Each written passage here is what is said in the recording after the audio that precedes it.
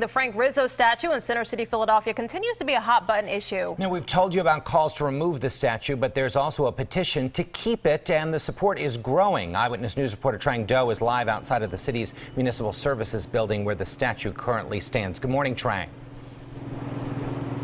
Well, good morning, Jim and Rahel. The barricades to protect the statue first came out yesterday morning after a man was arrested for egging it. And overnight, we saw that protection really beefed up. There were about 24 officers out here and 3 sets of barricades. But now that has been reduced.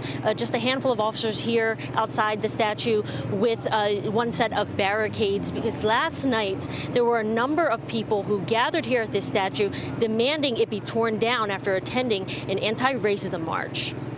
Full Street, High Street! Full Street, High Street! A cross-section of Philadelphia, 1,000 people strong, marched down Broad Street Wednesday night to be a collective voice against racism.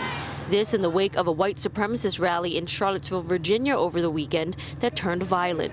Organizers called the local demonstration, "Philly is Charlottesville." Racism has no place in our society, in our nation, and we will fight to uphold the laws of freedom. We have such a long way to go. I've been marching in marches like this for 50 years. I'm old, but I'm not tired. The march brought a number of different groups together for one cause.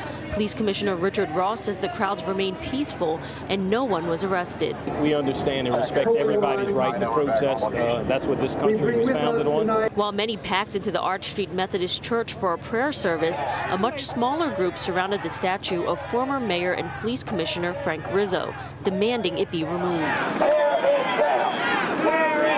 Those calling for removal cite allegations of racism and brutality against African Americans during Rizzo's tenure. I think that it needs to come down one way or another. I am not necessarily committed to which way it comes down. I'll tell you I'll be happy whichever way it happens. In the meantime, Philadelphia police set up additional surveillance cameras and barricades to protect the statue following 2 incidents of vandalism, for which 1 man was arrested Wednesday morning. And on the other hand, a petition started by a South Philadelphia man to keep the statue in place has garnered more than 16,000 signatures since Tuesday afternoon. The organizer says he wants to set up a meeting with Mayor Kenney and Councilwoman Gim, who is calling for the statue to be taken down. The mayor's office says it is open to discussions. But for now, we're live from Center City. I'm Trang Do, CBS 3 Eyewitness News. Rahel and Jim, back to you. Definitely strong feelings on both sides of that, Trang. All right, thank you.